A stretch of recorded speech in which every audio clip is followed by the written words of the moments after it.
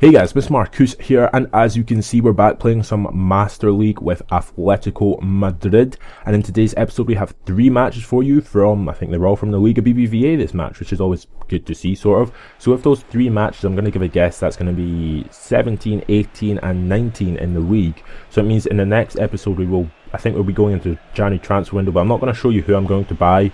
You'll just end up seeing the players end up just appearing in the team, which will make more sense than like trying to go through and show basically, oh, I bought this player and I paid this much for him, because there's no real point really showing that. It's not really worthwhile. That's the word I'm thinking of. But as we see here in the first match of this episode, we're going up against Valencia with their ridiculous bat symbol. They're so cool having a bat symbol on their socks and with a bat symbol on their shirt. It's just crazy. Should have played with Valencia. But anyway, in the 28th minute of the match, they got a throw in down their left hand side, well, down their right hand side, gives it basically straight to me, and Andrei Pierre-Zizniak basically pops it in from about 20 odd yards out with a finesse shot to give us a 1-0 lead at the Mestalla.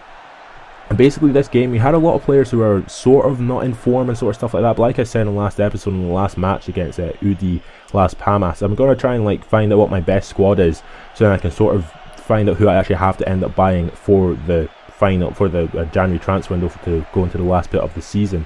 So of course that was always good to see.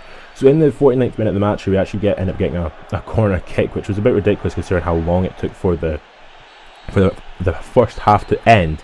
But Arda Turan ends it with like a really crazy shot in the last seconds of the match. As you see there, we sort of had 3 shots, 1 on target going into the half time, and going all the way up to the last minutes of the match.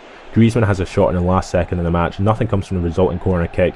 He ends up clearing it. I mean, it says a lot when only 1 minute was added on in the second half. And as we see from the stats coming up in a second, the game sort of didn't really go anywhere. They had 1 shot in the second half. We had 3 shots in the second half, 2 of which were on target, I think. So sort of makes sense there. So going into the second match of this episode, it is against Athletic Bilbao, and we're sort of playing again one of our stronger teams, because of course we know that we're not got any other games to play like every once in a week. Every week we play our Liga BBVA matches. Of course this time we're at the Vicente Calderon, so we're always going to play at home and basically try and play our best football at home. Try and win the game quite comfortably, because of course you want to impress the home fans. But when I was playing with when I was playing against Athletic Bilbao, I saw Ika Munayin, and I completely forgot about him existing, to be honest, because I just was like, I really need a right wing forward, and I was like, Ika Munayin, why did I not buy him before? Because he's a ridiculously good player. I mean, Churchy has been like amazing for me, but it would be quite good to actually have someone like Munayin.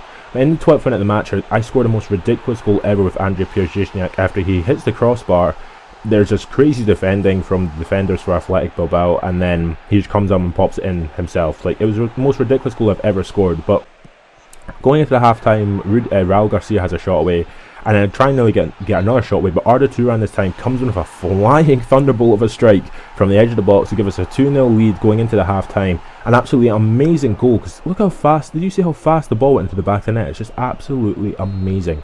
But as you see there, 2-0 at half time, pretty decent against Athletic Bilbao at the Vicente Calderon, and it's sort of expected of us to sort of win against the more or less a lower league sides. Oh, they're not really a lower league side, but like a poor enough sort of side, to be honest. So yeah, in the 75th minute of the match, our Koki does a little bit of skill, and the ball doesn't really go anywhere. Eventually it gets crossed in from Gamez, and a big beast that is Antoine Griezmann, of all people, jumps up to head it into the back of the net to give us a 3-0 lead going into the last minutes of the match. And then into the last minutes of the match, literally Andrei Pierre-Zizniak on the ball, just sort of running past Iturraspe, trying to get the ball to Griezmann again, doesn't really come to anything. DeMarcos' clearance goes straight to Koke, doesn't come to anything, and then Gamez picks it up, volleys it. Basically, well, I would have volleyed it into the back, or volleyed it at goal if I had the opportunity, but I did not get the opportunity to do so. So with a 3-0 win, it was pretty decent, but they go into the first knockout round results of who we're actually going to end up getting. Shakhtar got Barcelona and stuff like that. Southampton were still in the league, and then we're sort of like, well, we get Pablo Weisten, whoever the hell they're meant to be, away from home in our first knockout round of the Champions League. So it was always good to see as well. So going into the last match of this episode, it is against Cordoba, and we're going up against Nathan Gillas, or Gilas, or it's Gilas. But it's not Nathan, it's definitely not Nathan. But at the Nuevo Arcangel, we're facing a team which aren't really that good, but they don't destroy me, but my god, they were actually really hard opponents, which was quite interesting to see.